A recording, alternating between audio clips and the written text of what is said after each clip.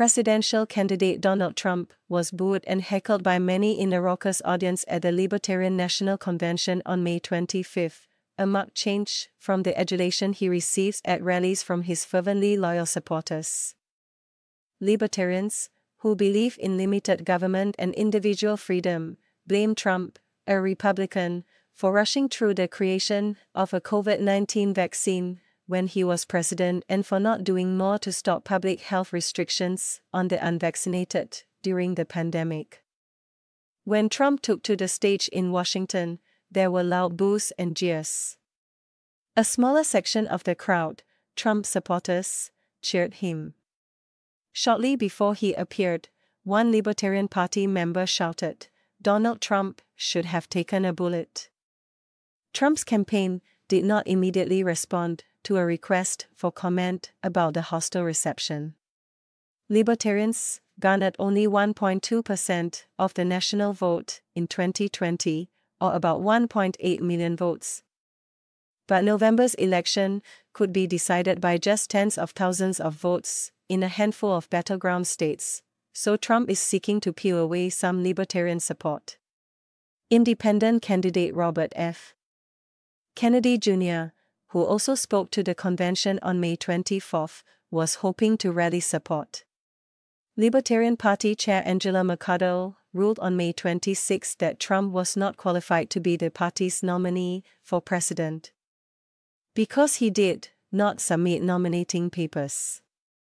"The reason I didn't file paperwork for the Libertarian nomination, which I would have absolutely gotten if I wanted it, as everyone could tell by the enthusiasm of the crowd last night, was the fact that, as the Republican nominee, I'm not allowed to have the nomination of another party," Trump said on Truth Social.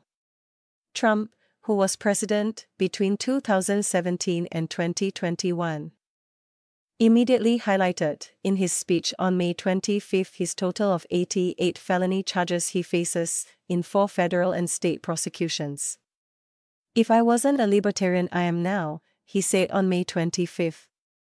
He denounced the administration of President Joe Biden, his challenger in the November 5 election rematch, and Biden's fellow Democrats, as being part of a rise in left-wing fascism. Trump was trying to appeal to Libertarians, who have more in common with Republican policy positions than Democrats on issues including taxes and the size of government, in what is expected to be a closely fought election. He added, "We should not be fighting each other." He asked Libertarians to work with him to defeat Biden, an appeal which was greeted by many boos, although the vast majority in the crowd were fiercely opposed to Biden and his administration. Trump's appearance at the Libertarian gathering, unusual for a Republican White House candidate, also signaled how seriously he and his campaign take the threat of third-party candidate Kennedy, who has long opposed vaccines and mandates.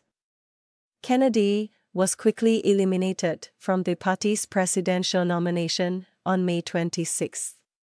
Trump has been ramping up attacks on Kennedy, who is running as an independent, recently calling him a fake anti-vaccination proponent. Kennedy addressed the party on social media on May 26, writing, "While we may not agree on every downstream issue, our core values of peace, free speech, and civil liberties make us natural allies." Opinion polls suggest Kennedy will siphon votes away from both Trump and Biden, but it is not yet clear which of the major party candidates will be hurt more by Kennedy's long-shot White House bid. Libertarian Party organizers said Biden was also invited to speak to the convention, but he declined to attend. "The Libertarian Party can make a big difference.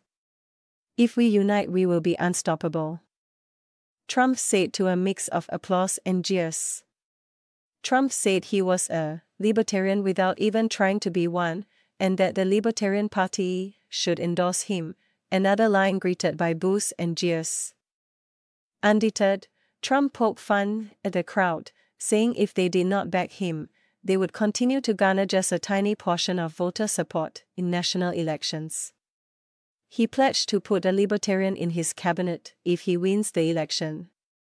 which was met by cries of bullshit. Trump did get huge applause for one promise. A rallying cry for libertarians is the case of Ross Ulbricht, who is serving a life sentence for creating and operating the website Silk Road, which allowed users to secretly buy and sell drugs and other illegal products. Libertarians believe Ulbricht's 2015 sentence represents government and judicial overreach. In front of a crowd holding Free Ross signs, Trump promised to commute Ulbricht's sentence if he wins back the White House.